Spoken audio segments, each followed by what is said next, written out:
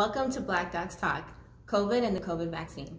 I'm Dr. Elizabeth Johnson. And I'm Dr. Agu. Let's get into this. Today we're answering some of those follow-up questions from our live Q&A session that we had on MLK Day. So let's get to our first question. So someone wrote in saying, please speak to the precautions you should take when you get the vaccine. Should we pre-medicate? So that's a great question. A lot of people might want to pre-medicate before getting the vaccine, but it is recommended that you do not pre-medicate and only give yourself Tylenol or ibuprofen if you develop symptoms post-vaccination, such as fever or body aches. Our next question is, I have an allergy to iodine. Does that affect me getting the COVID vaccine? So that's actually a great question. It really should not affect you getting the COVID vaccine. Only precautions that are given in terms of allergies in the vaccine is if you are actually allergic to any of the vaccine products, okay, which involves our mRNA, we have a liponucleotide, sugar, and salt. Now, if you've had reactions to vaccines in the past, you should, of course, you let the person know who's giving you the shot beforehand, and they're going to make you sit a little bit longer after you get your vaccine. But you should be able to get it regardless of if you've had an iodine allergy. And another question that we have is, I'm allergic to shellfish. Should I bring my EpiPen with me when I get my COVID vaccine? Well, actually, you should not have to worry if you are allergic to shellfish, because that's not something that is used in this vaccine. Again, you know, as I said in the last question, the ingredients are the mRNA, the liponucleotide, which is basically a fat globule, sugar, and salt, okay? However, you should always carry your EpiPen. Always. Always.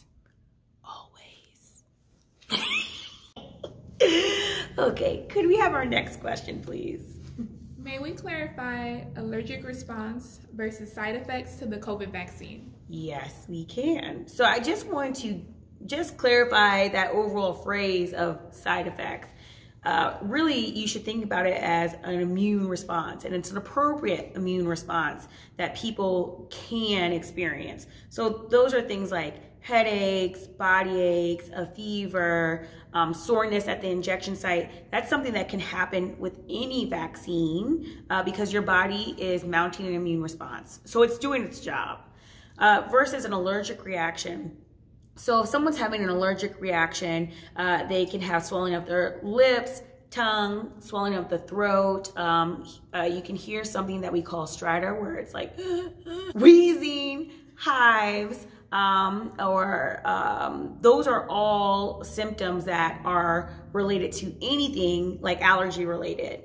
If you have more than one symptom and more than one system, that is anaphylaxis. So if I have hives and I'm wheezing, of course you should go to the hospital, okay? However, I just want to clarify again that this is why if you have any history of allergies, you inform the person who's giving you the vaccine beforehand, and they will have you sit for 30 minutes, okay, to make sure that you aren't having any type of symptoms or reactions. And then if you do within the next 48 hours, of course, please go to the hospital. All right, so let's get into our next question. If you receive one vaccine, is it necessary to get the same the second time? So it is recommended that whatever vaccine type you got the first time, you should also get the second time. For example, if you got Moderna the first time, you should get the Moderna vaccine the second time.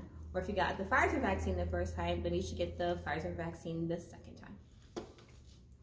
Let's get into the next question.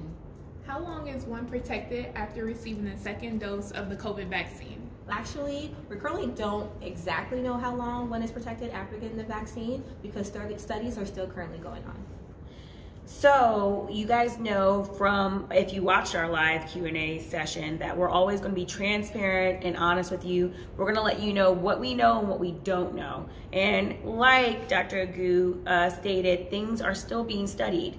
So whether it's from 8 months to a year, we are not clear on that quite yet. So this is why you still need to wear your mask, please, okay? Wear your mask.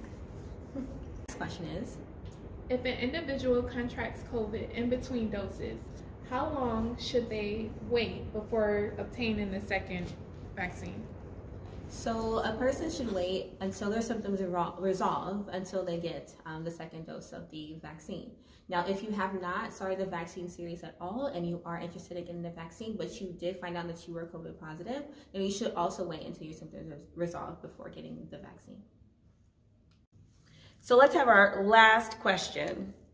If you have not had any vaccine since you were a child, should you take the COVID vaccine? The answer is pretty simple, yes. Yes. No matter when your last vaccine was, or if you've never had vaccines before, you can still get the COVID-19 vaccine. This is what we need to protect ourselves and to really get through this pandemic.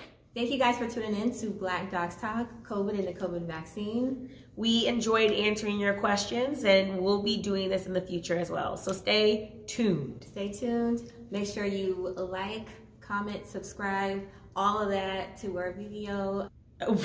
We'll be seeing you soon. We'll be giving you guys more content. Yep, what she said.